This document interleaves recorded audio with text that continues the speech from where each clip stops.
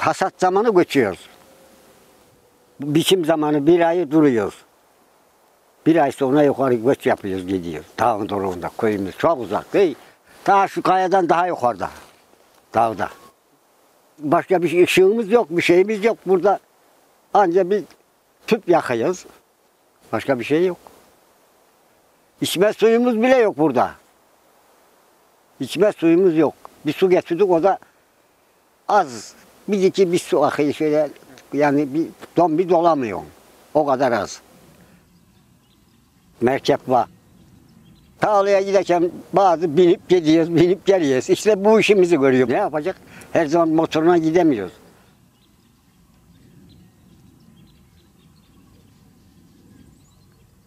Böyle idare ediyoruz, gidiyor işte. Ne yapalım? Anca böyle oluyor. Aileden geliyor bu tarla 30. Daha evvelisinden ekiyorlar bir aileler. Bize kaldı. Bizden de kime kalır bilmeyiz. Böyle gidiyor. Yemek yapması zor olur mu diye. Yemek yapması zor olur mu diye. Yemek yapması zor olmaz mı? Kalkamıyorum bacaklardan. Tabii zor buralarda, ocakta, dumanların içinde. Bura tabii zor yemek yapması. Kıymığıyla, çırpıyla işte yemeği yapıyoruz, yiyoruz işte ne yapalım. Evvelki bir devir. Bunu da ekmesek tarlaları bir de eken yok. Boz kalıyor. Herif de 25 kilo pirinci ekiyor. Neyle verirsin tarla? Benden hiç fayda yok bu işte şey diyor. Şu bebekte olmasın bir çeltik multuk ekemeyiz. Yemek yapması da zor, mal hak etmesi de zor. Zaten iki sığırım var. Köy çok ırak. Gel git, gel git, gel git. Burada yatsan sineklerin içinde yatılmıyor, sivrisineklerin. Şimdi işte kışa döndü ortalık, o yok, sinek yok. Ama baharın çeltu ekiminde yiyorlar adamı ibil burada. Öyle işte.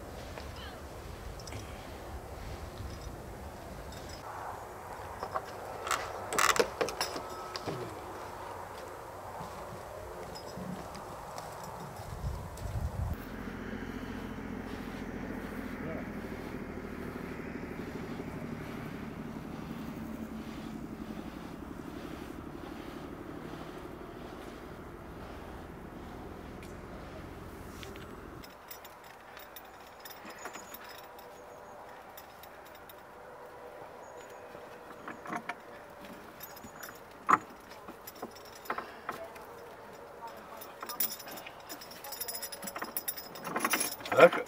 Hı.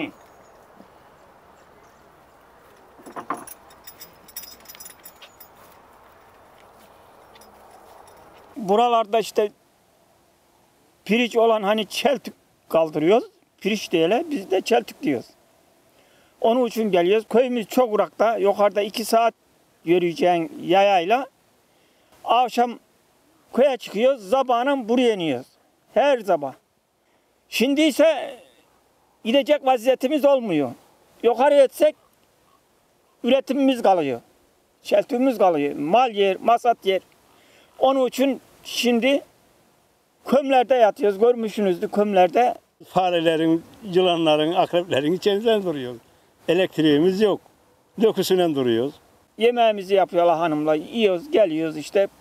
Biz de onunla mala bakıyor. Biz de işte çeltikleri arabalarından getiriyoruz. İşte buralara döküyoruz. Burada kurutacağız.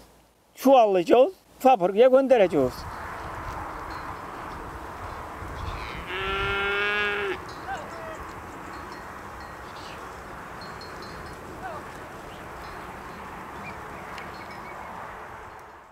Çeltik ektin miydi 40 gün başına eleceksin. Bakacaksın büyüdü mü şöyle olunca da yanına geliyorsun. Her gün büyüyünce da böyle. Böyle oldu muydu kaç gün 15 gün oldu mu ilaç ekiyoruz. İlacı ektikten sonra bir hafta su emiyoruz. Bir hafta sonra suyla dolduruyoruz. Bakıyoruz öldürdü mü de İlaç öldürdü mü de öldüren yer var, öldürmeyen yer var. Öldürme satık eliyle alacaksın. O şimdi biraz büyüdü mü böyle olur hemen. Ondan sonra gübre ekeceksin. Kelleyi çıkarıyor. Kelleyi çıkarınca bu atıp kıralıyor. Kıraldıktan sonra bu ağarma yöntemine tuttun muydu 120 gün dedin miydi suyunu kesiyoruz. İşte 120, 125, 130 günlerde de biçiyoruz işte böyle.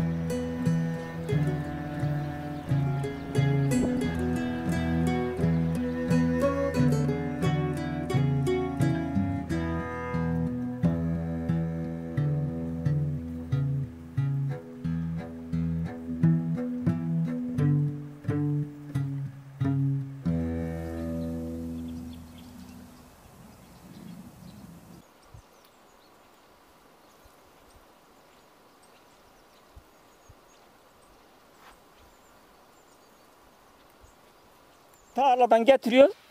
Buraya seriyoruz işte bir gün, 2 gün.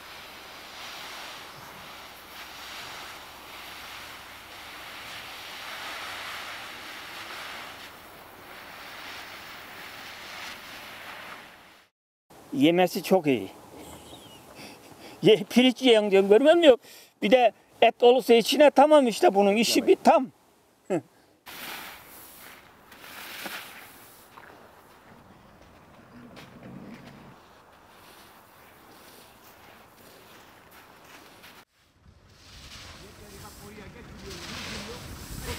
Bunları parçalamış. Ne arası oldu? Ya cebine kazıma gelince. Bunu sulayla sağa kalsanız ta yukarı bırak. Ya hayal hakkı oradaydı. Yılar kumarı kurdu. Allah'a kumarı. Aram orada. Oradayken yukarı kalkacaksın. Görmedeysin. Ta yukarı götü var.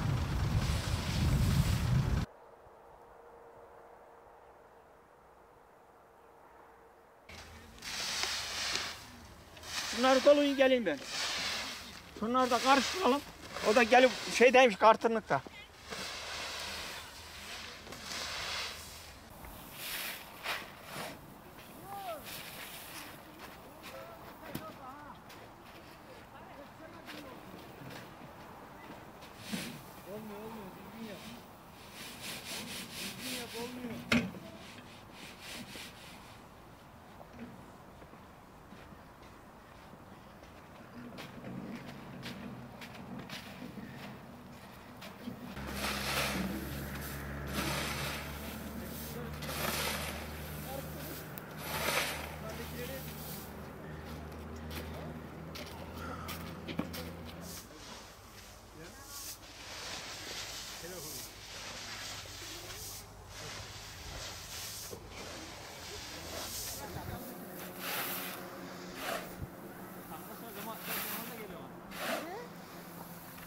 Dur. Hadi bismillah. Ha. Ya sen kaldıramıyorsun ki. İyi. Tamam. Gerek yok.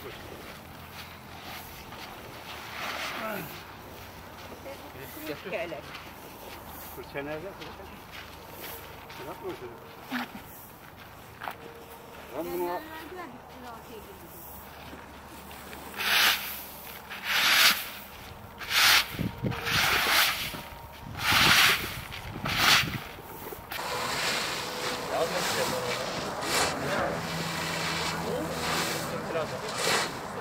Ben 10 toprak şey aldım. 5 ve 5 kitap aldım halime. Üzerine dumanları ektim. Yetti bana. Evet, sonunda herkes kelle kubbesi aldı. Ben size deli vereyim. Topla.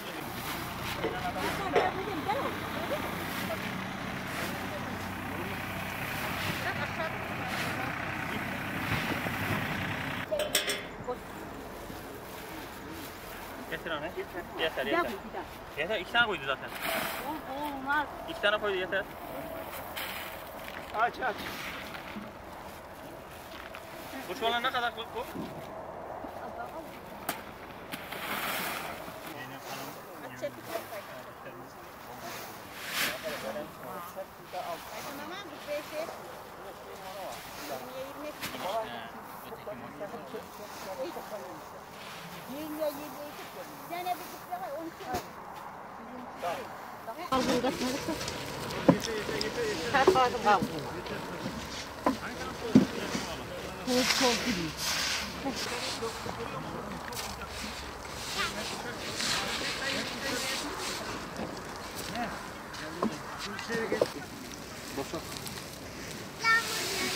Ya böyle bağlıkla olmaz. Batmış. Tutar mı?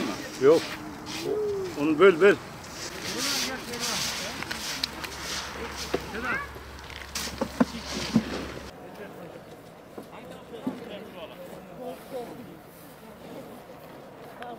Bölmeden şey yapamaz.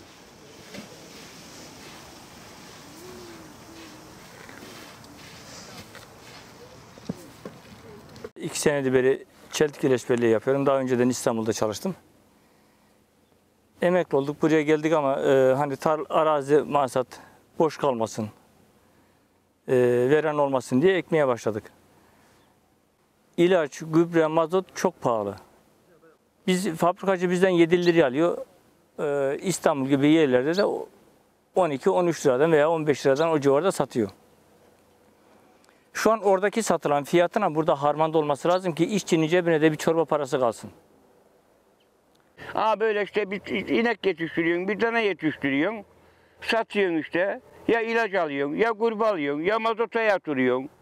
Şimdi onları da hesaba katarsak zaten hiçbir şey kalmamış da.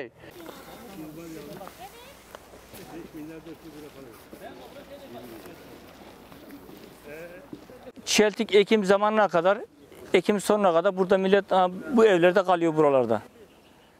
Ondan sonra yine herkesin malı masatı var. Ekin iyileşmeliği başlıyor. Bu sefer de yukarı köye çıkıyoruz.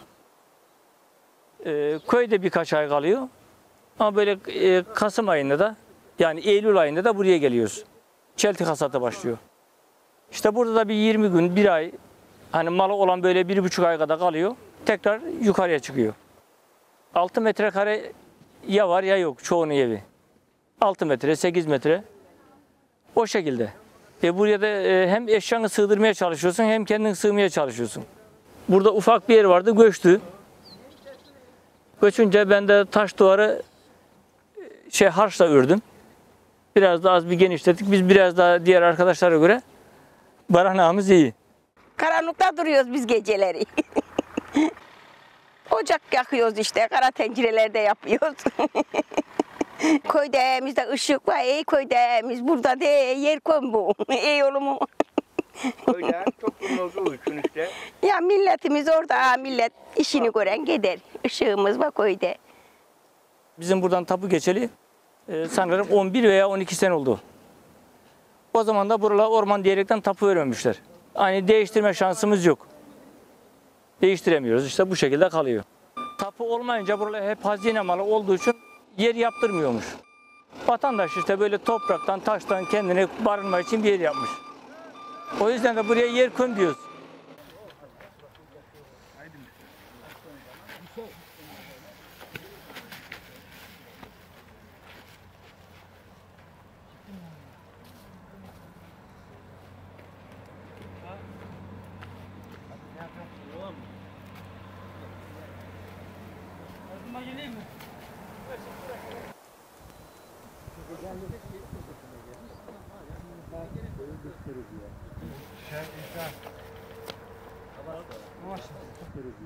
Kalem var mı abi?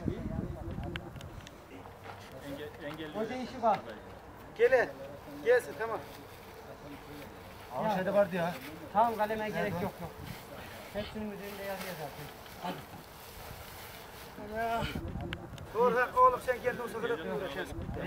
Nasıl yapayım abi böyle atın ya. Burası biz işte mevsimlik kullandığımız için burada bir 4 ay duruyoruz. Köyümüz buraya 8 kilometre uzaklıkta. Yer evlerde duruluyor. Yer evdeki yaşantı pek iyi bir yaşantı olmuyor. Yağmur yağınca hepsi aşağı dökülüyor. Tozu toprağı yeni aşağı işte. Yani ona yaşantı pek fazla denilmiyor. Su sorunlarını pek fazla çözemedim.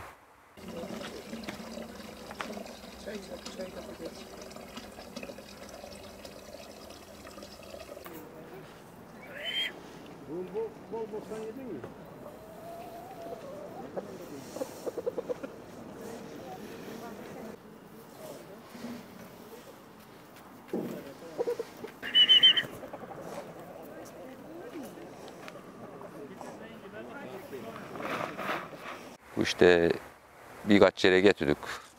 Sağ olsun adamla geldiler, baktılar. Biraz çetin olduğunu söylediler. Su gitme yollarını denediler. İşte çetin olduğu için bir daha da üstüne durmadılar yani.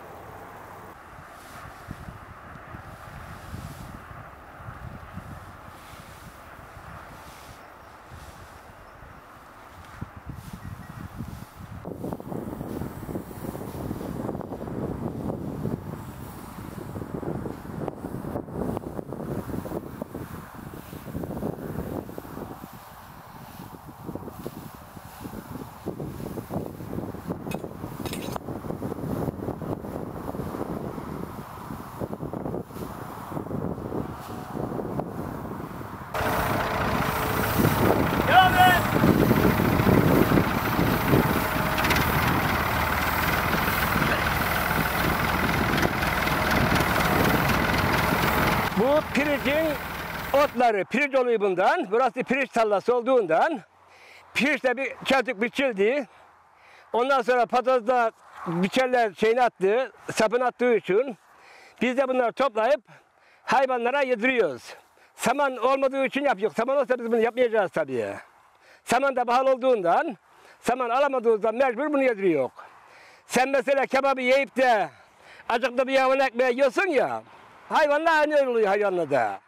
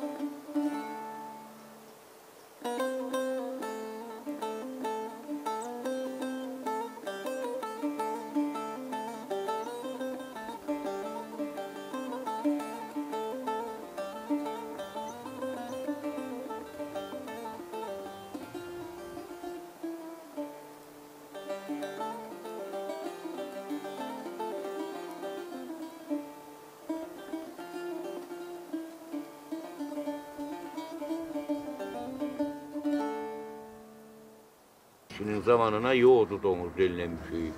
Şimdi domuz ne diyeyim bize bu sene burada zaraman ağlattı. Çeltik aldırmadı. Bize burada. Nöbet tuttuk gece gece. Hep nöbet tuttuk. Hep silah attık tarlaların başlarına. Ateş yaktık. Tarlaların başlarına ama işte o böyle akşam inmiyor.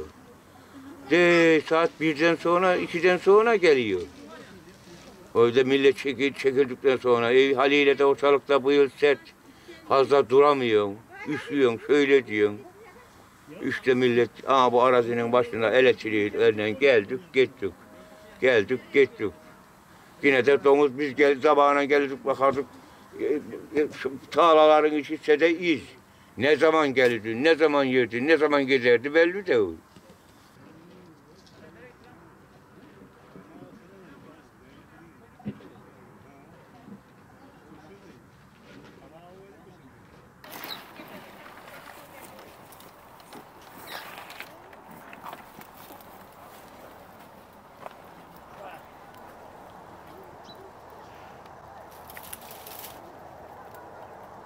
Havada hiç mi durmuyor hiç?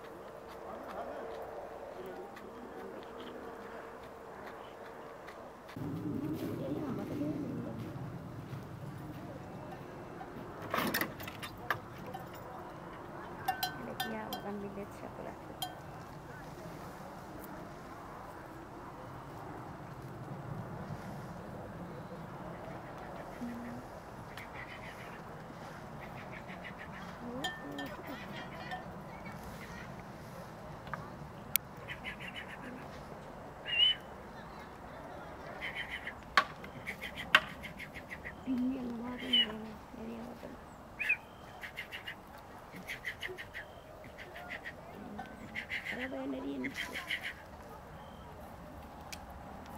Biraz önce çıktılar.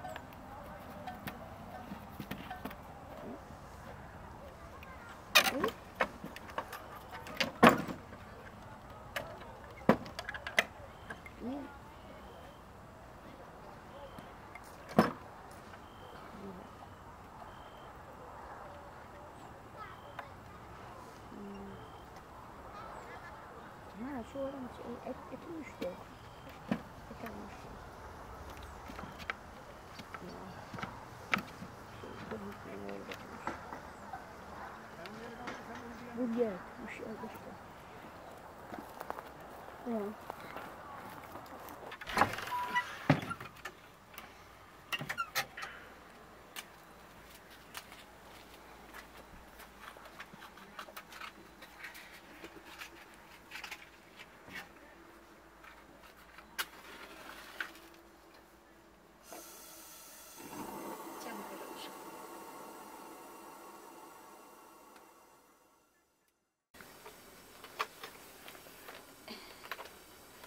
Canımız sıkılınca açıyoruz.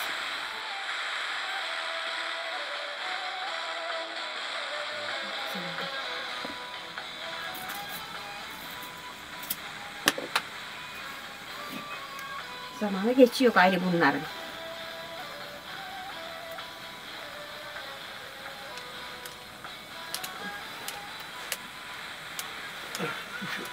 Usta, burada biçerse gözümüz gece.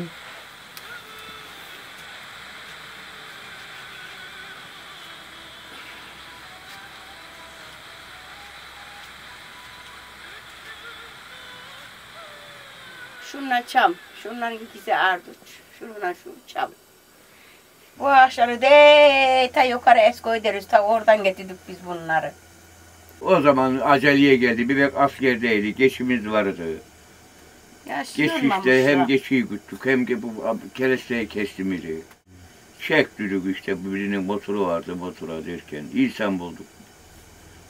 Kaldırttık, insan bulduk, duvarını ördürttük. İşte buraya önün harman yaparız, burada durarız diye işte. Harman zamanı geliyorduk, duruyorduk, işte harmandan kalktım mıydı o zaman ortalıkta o zaman geçiyle iniyorduk aşağı dağdan. Orada duruyorduk, gitmiyorduk köye.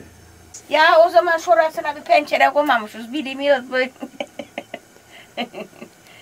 Işık yine olsun diye işte, bilmiyoruz o zaman. Bacadan ışık görünüyor, kapıdan görünüyor şeyince. Acıyan yerin yoksa her yerde uyku iyi. Yok, acıyan yer varsa. Şimdi saat 12-1 dediğimizde uykum açılıyor, sabahda bakıyorsun.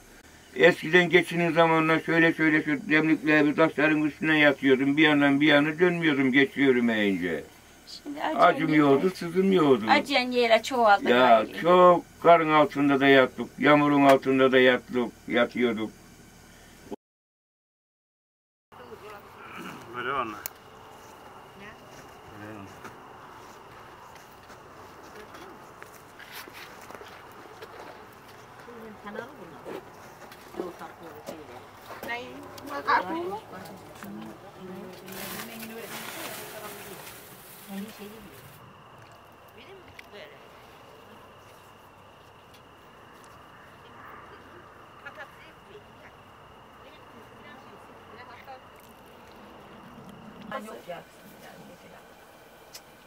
Burada çay var. Çay bu getireyim mi buraya? Getir. Ya çaydanlık var, buraya kurusun bu üstüne. Tamam, getir. Çay kaynamıştı. Başlayalım. Ne mi? Benim belki 10 çuval yemiştim. Hiç olmaz, hiç olmaz. Her gittikçe 20-30 sene böyle. Böğürcek yedi. Yumuşayanını yiyor, yumuşayanları yiyor. Acaba böğürcek mi oraya? Orada böğürcek şey mi durdur o? İyi salata. Çaydan mı? Ben koydum burada ama. Ha bunu da kaynattım. Samaveri unuttuk ya. Bizimki en ufak çay. Bizim kuhe bu. Senin çeltik de at çeltik çok. Niye seninki kaç? Çok ne fazla geldi ben biliyorum. 78. 9-12. Kaytamı da 77. Gittim yanına. Ne topluyorum söbele. Yakın olsa da maydanoz götürüyor. Var mıydı? Buldum. Yarım. Gel. 750 gram var. Anne mi dedi? Ekem gel. Yok. Şimdi söbele Çekmedi mi? Bir an tadı vereyim. satmıyorum dedi. Ne diyor? Bak ben de parayı hani peşit verecek dedim ha. Satıyorum Bir dedim. tane bahçede var mı? Ben seni Ne kadar gene bu söbelek dedi. Bunda 1 kilo geldi. Ben seni götürüp Tamam dedi ben alayım söbele dedi. Hadi. Ne yapıyorsun enişte? Bırak o söyle onu. Elektriği Yok yakıp kapalı dökme. şey adam. Bütünü bu akşam. Biter oğlum şarj biter. Abi oğlum şimdi kapat. Sonra ne bakıyorsun? Buz gibi. Hadi kapatır mısın? Çok çünkü. Kaçar mı? Ha acı biber verin mi? Ha. Hala ben şey yapacağım dur. Gel be. Acı biber Bir nerede? tane kaba koyar yerim. Orada acı biber yesen Murat. Bir tane kaba koyar Yiyor yerim. mu? Ben de yerim. Ha. Acı biber mi? Böyle bacana. Ben kapağı da koyup da Sen yerim. yiyor musun bacana? Yok. Sen de iç. Bunlar da. Ha var ya. Senin telefon çalıyor.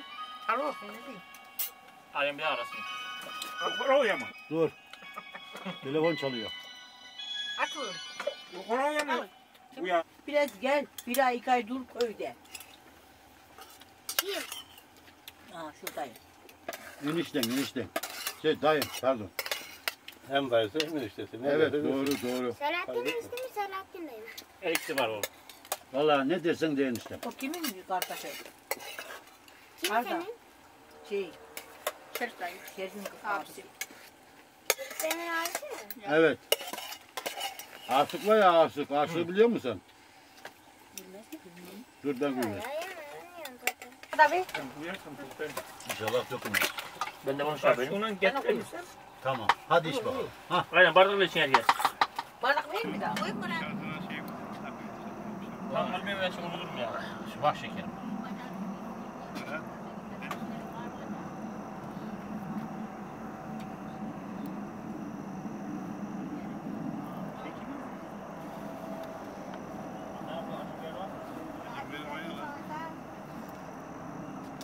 Dün akşam hazırladık. Ben onu kestim.